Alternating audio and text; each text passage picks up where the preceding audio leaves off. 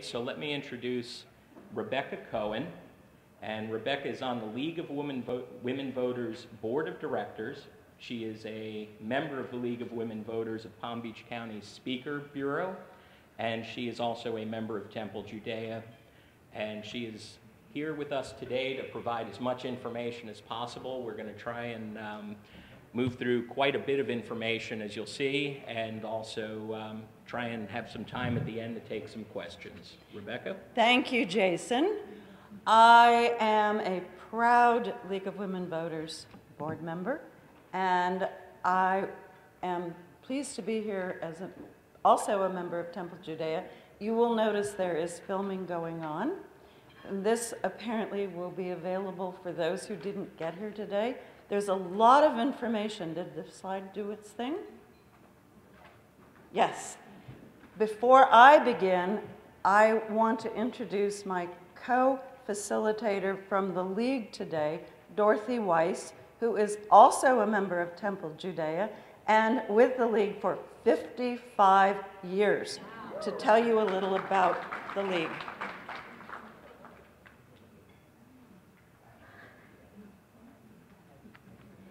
Thank you, Rebecca. I don't know if this one is on. Can you hear me? Now, can you hear me? Fine. Usually somebody says, can you see me? But I'm very tall today. Yes. I'm happy to be here.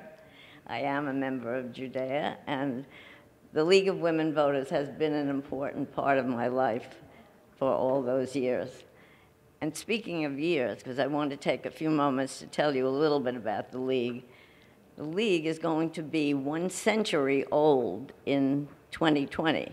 It was established in 1920, the year that the women got the vote.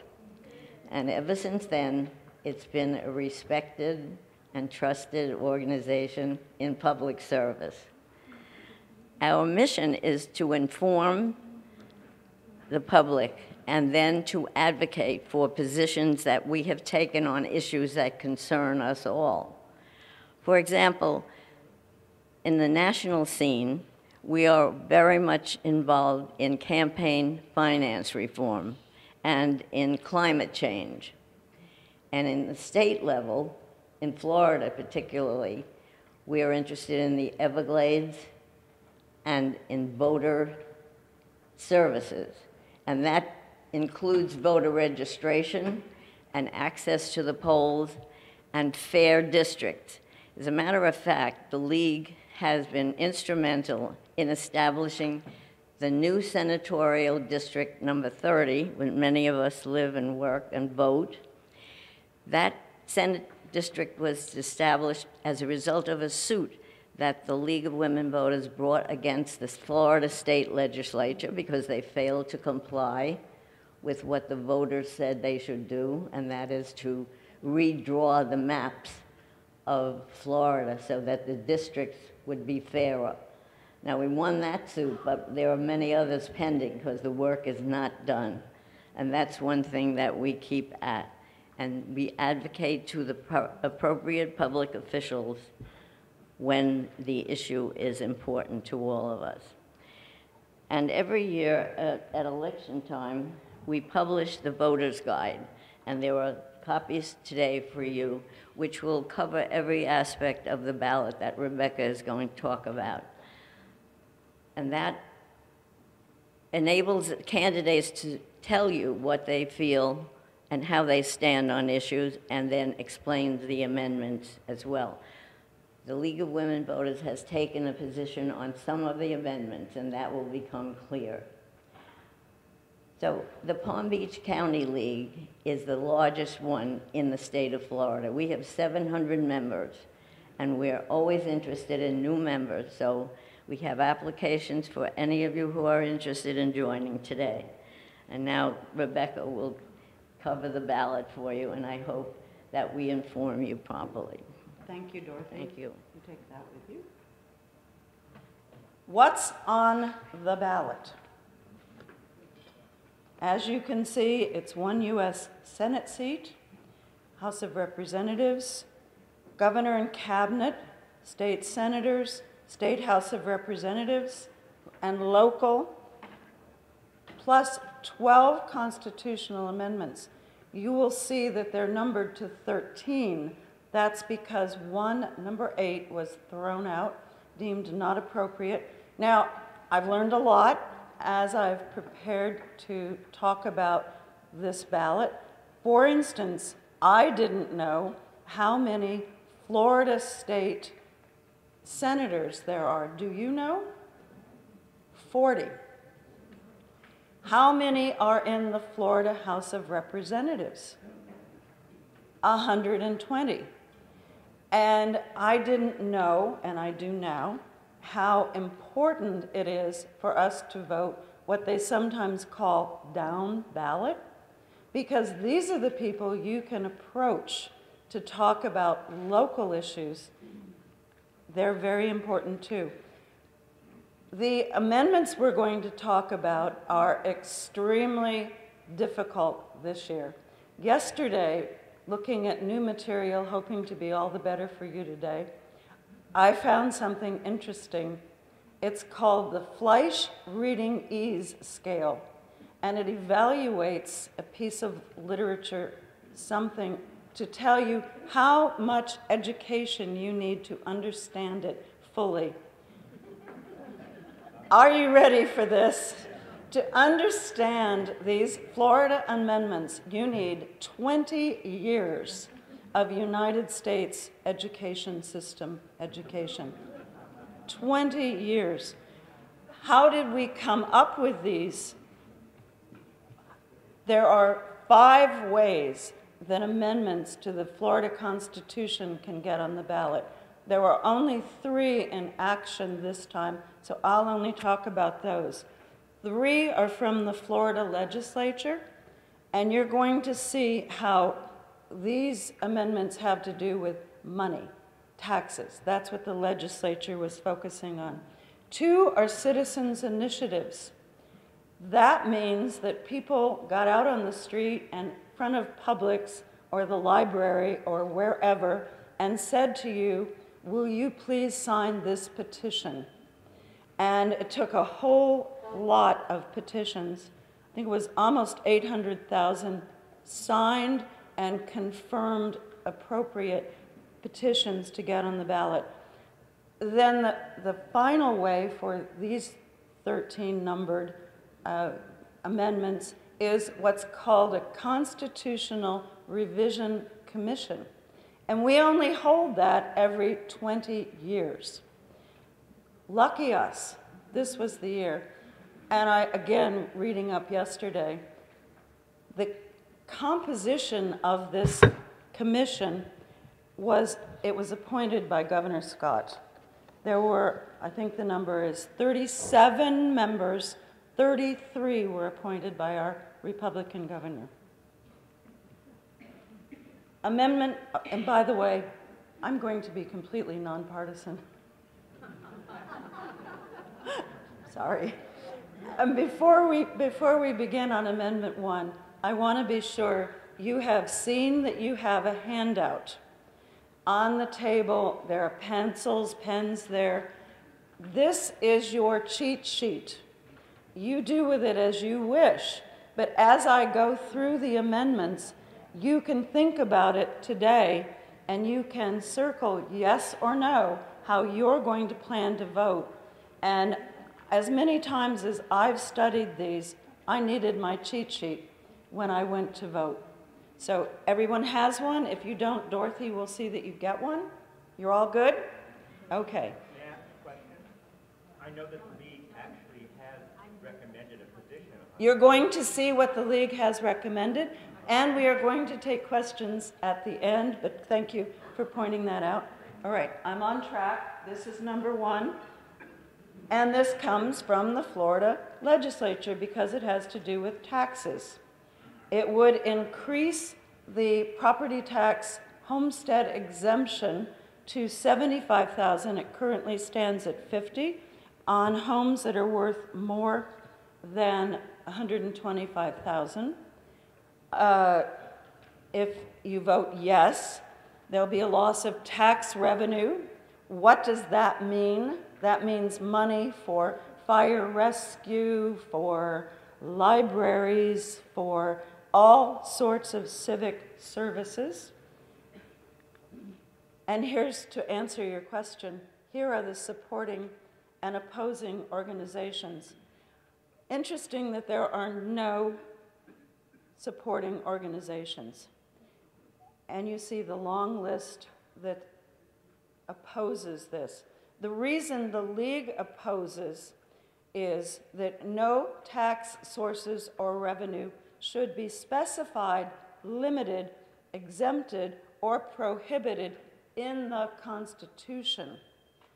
You can pass laws, you can make budget decisions, but if it were a part of the Constitution, there's no flexibility. There's no way that if we have an emergency, a hurricane, some unknown, that we would be able to actually get back some of the monies. Number two, limitations on property tax.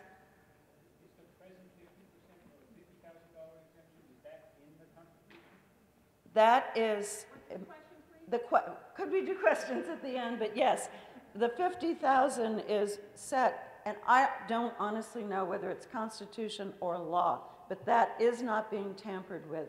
That will go on, and it is an important source of revenue. Okay, are we up to two? Again, from the legislature.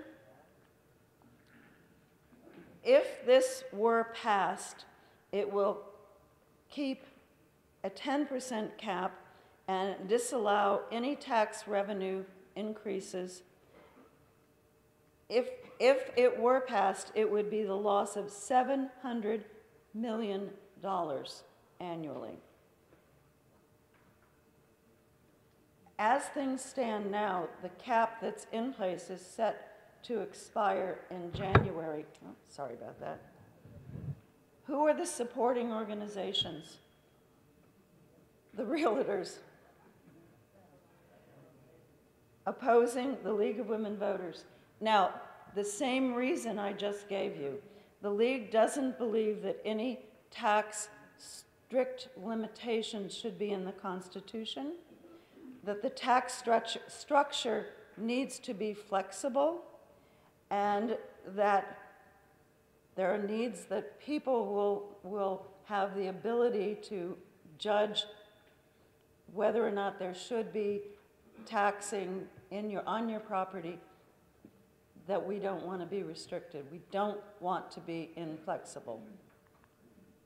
Questions at the end? And please, thank you.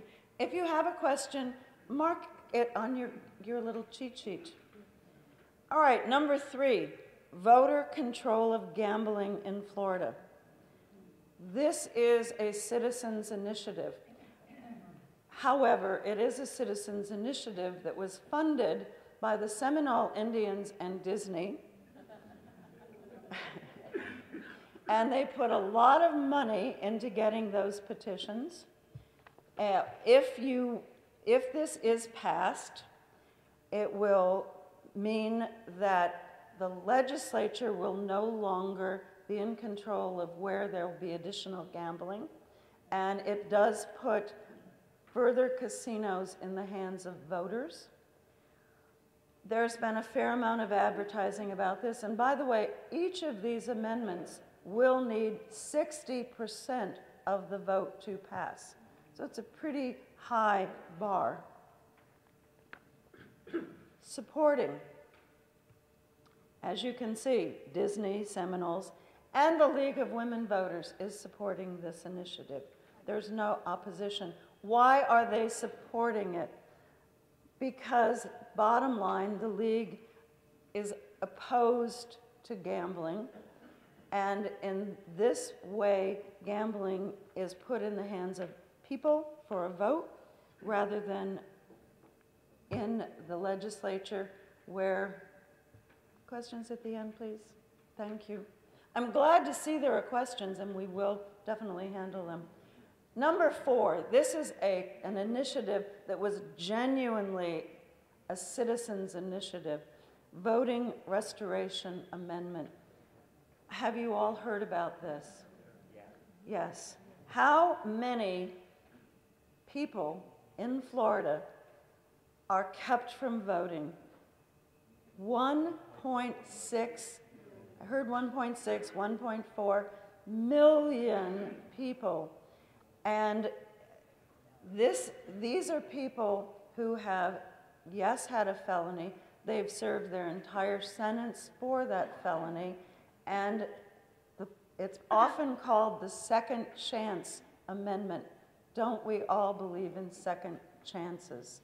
If the felony happened to be murder or a sex crime, there is not forgiveness. This relates to those who have done the restitution and the other categories. And in 2011, Governor Rick Scott issued strict new rules. And since then, there have only been 3,000 of these 1.6 million getting their voting rights restored. Today's Post has a big article about it. I won't go into that. We are among only 4 states in the nation who restrict voting rights restoration. The others, if you want to know them, Iowa, Kentucky, and Virginia. And we've rather become a source of amusement to the country lately. John Oliver, etc. Here are the supporting organizations and the opposing organizations. Amendment number 5, supermajority required to impose, authorize, or raise state taxes or fees. As you can guess from what I've already said, this comes from the legislature. And this is similar to a provision that was on the ballot in 2012. It was called TABOR. I don't know, please don't ask me to tell you what that stands for. It was defeated. There's another effort. This would include taxes on sales, gasoline, alcohol, on fees, including for fishing, firearms, and there would be no exceptions allowed. Again, no emergency ability to say, well, we really need those funds. Here are your supporting organizations and opposing. The League of Women Voters, along with opposing this, has given notes that say it further exemplifies the inability of the legislature to pass a reasonable budget. Now, number 6 through 11, each of these amendments are what they call bundled. And that's bundled within the amendment. They're not bundled together. And these come from the Constitutional Revision Commission. And in some cases, you're going to ask, why in the world are those 2 pieces together? I can't answer that, except that it came from the congressional, the committee that kind of wanted us to get them passed. Number 6, rights of crime victims judges. This particular amendment is getting a great deal of play with advertisements on TV. And it's a difficult one to explain to you because, of course, we all want victims' rights. The Constitution already covers victims' rights, and the law gives victims' rights. There is a lot of concern about this amendment that if it were to pass, there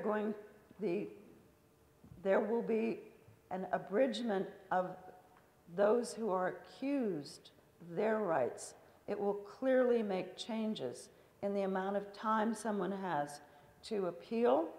It'll go from from 6 years to 2 years in a lot of the crimes. Also, a lot of the rights that are being discussed are very clearly in place. Oh, I didn't talk about the judges. Sorry. This is a bundled bill, and along with victims' rights, which is all you see on television, it also raises the retirement ages for judges from 70 to 75 years. Now, being an elder, I absolutely love that part of this bill. And I think that you're going to need to decide which parts of a bill are more important to you.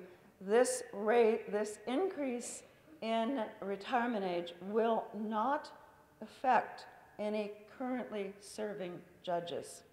It also will prohibit courts and judges from deferring to state agencies for interpretation.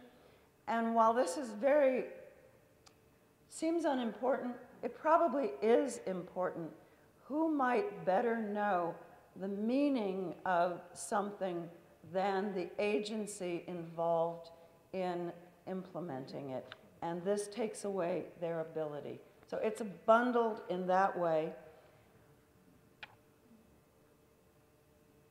I could go over some of the rights of victims, but I don't know that we need to. I think you can see here what a vote yes will do. I think that, yes, we are supporting victims' rights, but they are in law. Here's who's supporting. We have sheriffs and Smart Justice, which I don't know exactly who they are. The ACLU of Florida, League of Women Voters, are posing for, I believe I could say, the reasons I just gave you, that victims' rights are already supported. I learned something interesting today. Some of the advertisement makes it sound that for this Amendment 6 that you see on TV, makes it sound as though an accused person gets their Miranda rights and the victim gets nothing. That's not true. A victim of a crime gets a similar handout, here are your victims' rights. It is already being done. They also get restitution, and they are kept in the loop for what's going on. Again, studying this, many of the amendments are going to cost money. It'll take more money to open up even greater openness or whatever you might call it. And there's no funding stream for that. Number 7,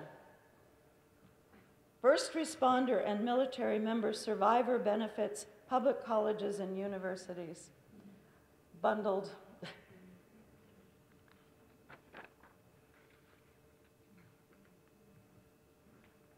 Creates mandatory death benefits to surviving spouses, first responders, and military members. That's military members who are from Florida or stationed in Florida. Requires supermajority vote to impose college fees, university fees. Supermajority, that's 60%. That's all fees, that's everything in the Constitution. Establishes state college system as a constitutional entity.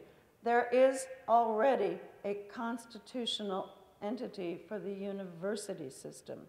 This is the community colleges, which have gone from community college to state college recently in a naming change.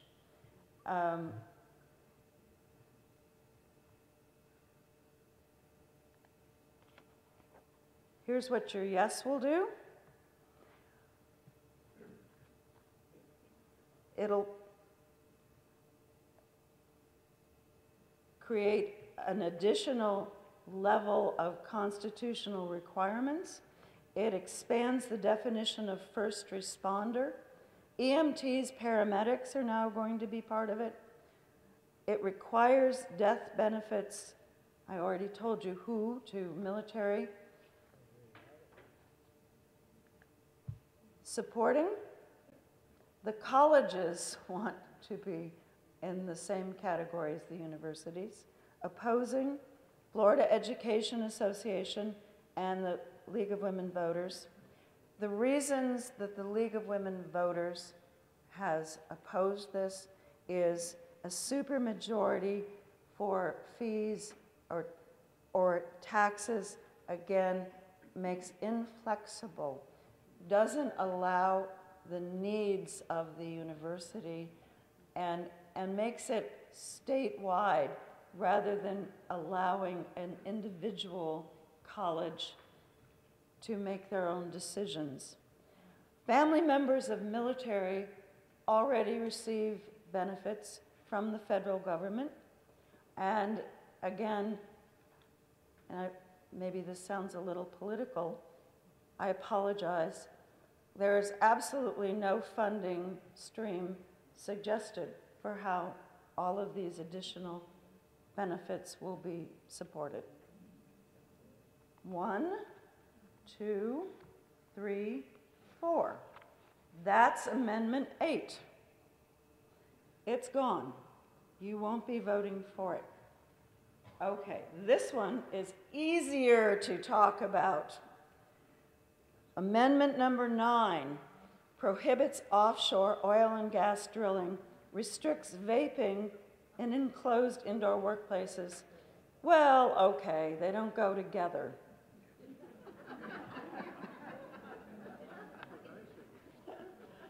But it's easier to understand. You might not need to have a doctoral degree to get it.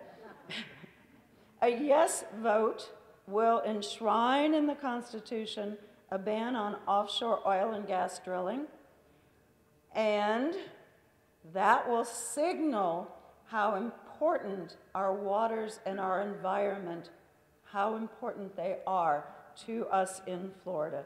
And I think with that message, we will be having as much impact as we can.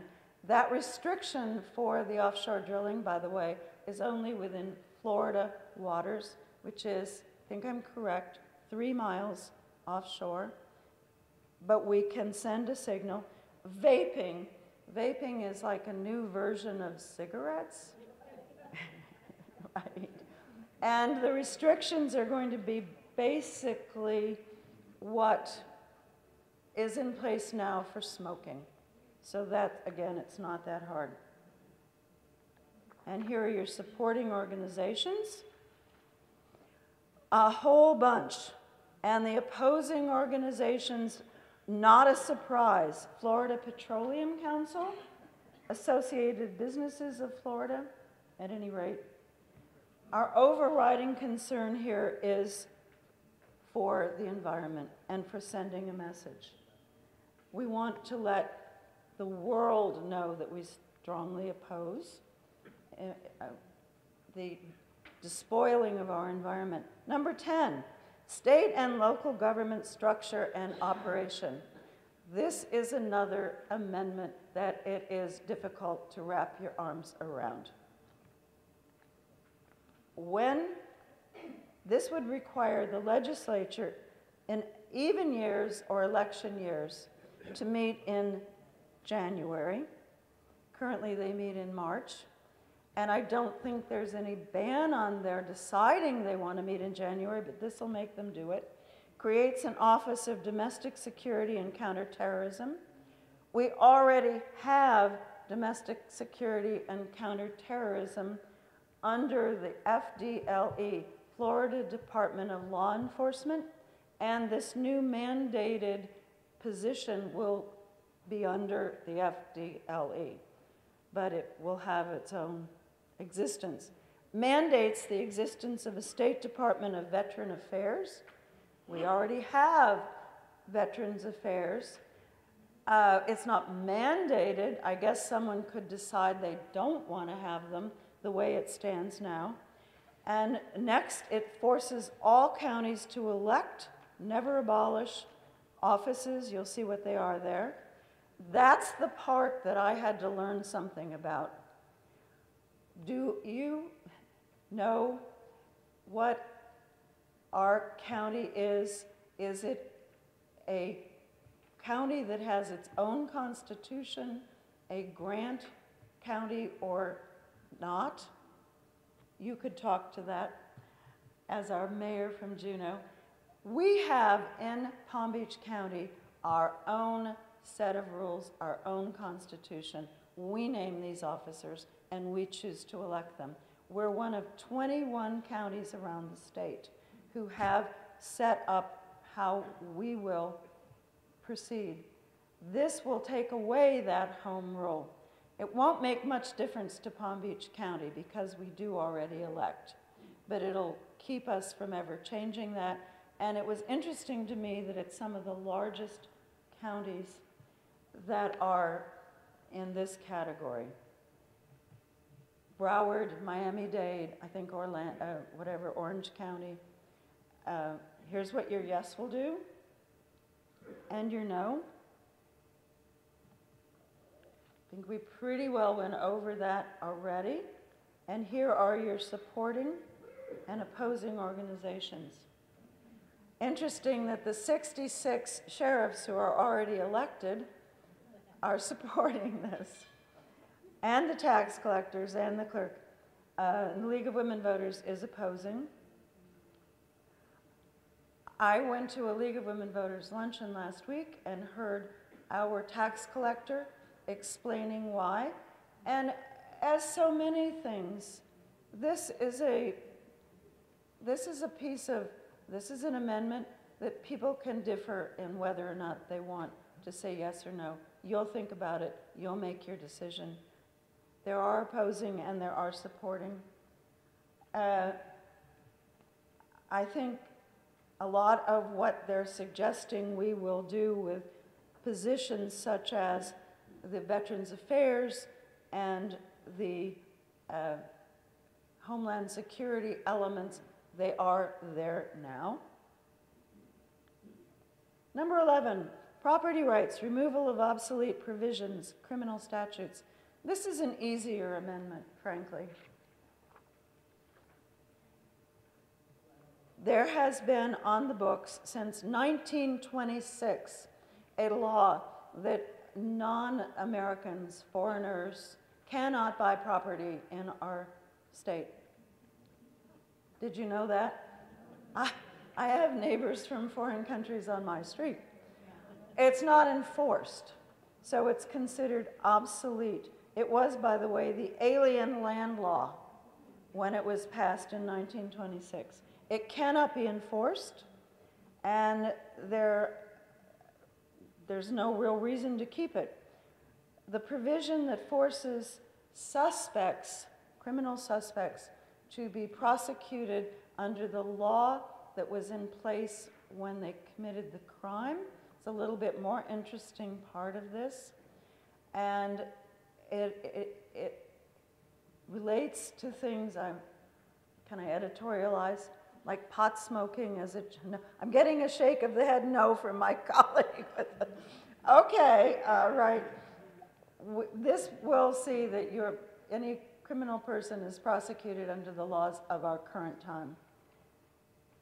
And the high-speed rail language, that's sort of a non-starter, apparently, and I could get into the weeds with you. It came and went and came again, and we have some high-speed rail. It's cleaning up the language.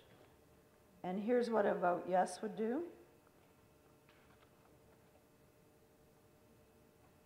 Basically, we're repealing century-old provisions. We're permitting the legislator to apply new sentencing guidelines, allowing for contemporary culture to rule, and it will delete the section on high-speed rail. Here are your supporting organizations. Go back over that. Certainly. Does that make sense? You're saying that currently it's a requirement to prosecute somebody under the existing law, even if the law changes? Under the law that existed when the crime was committed, not taking into effect what's a law now. Currently, that is the Yes, thank you. Post facto? Post facto. Yes, okay. And supporting and opposing. There are no opposing. Number 12. Am I on target here? Yep. Okay, we're getting there. Lobbying and abuse of office by public officers. It expands the restrictions on paid lobbying by former public officers. It expands categories of office that will be banned from lobbying.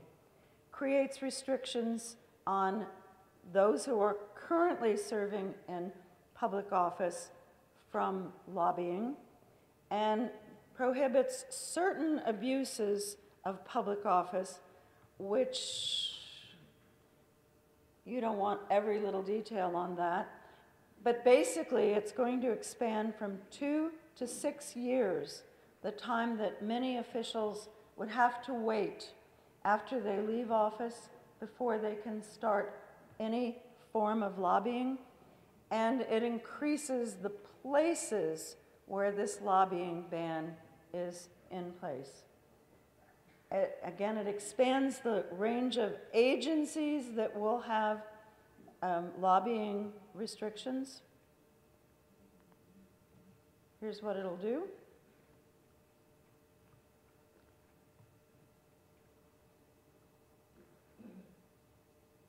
A key issue in this is that there's been very little effort to enforce 2 years that you have to sit out and not lobby in the past.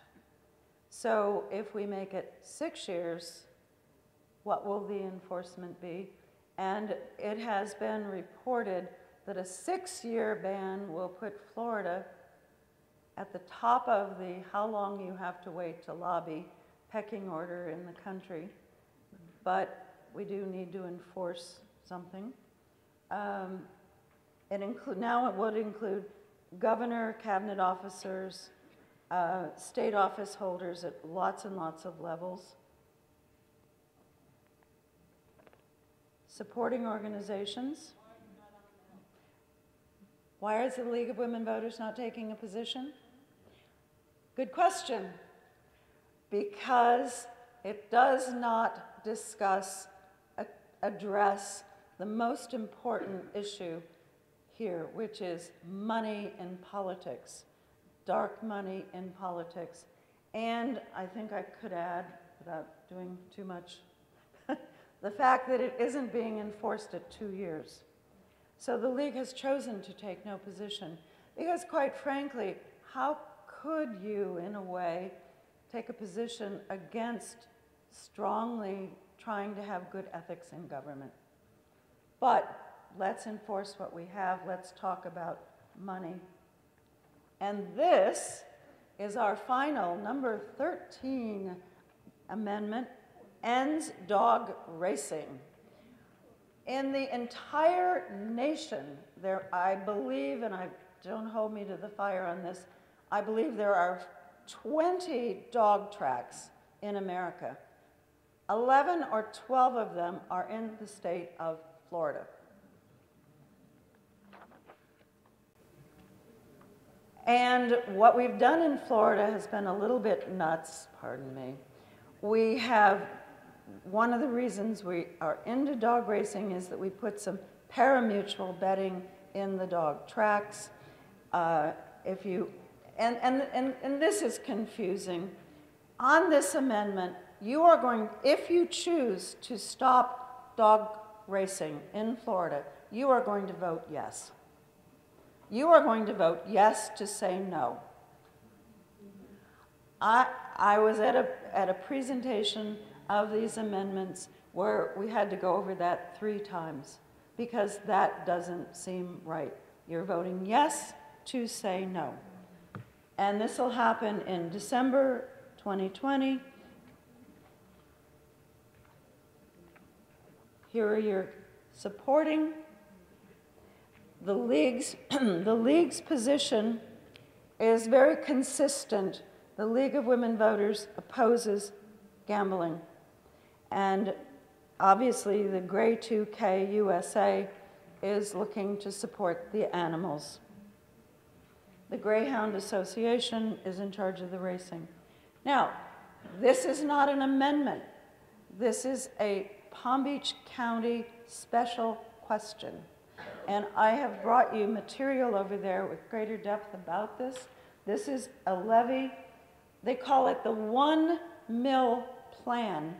And this is going to fund school safety, school police, mental health professionals, fund arts, music, physical education, and teachers.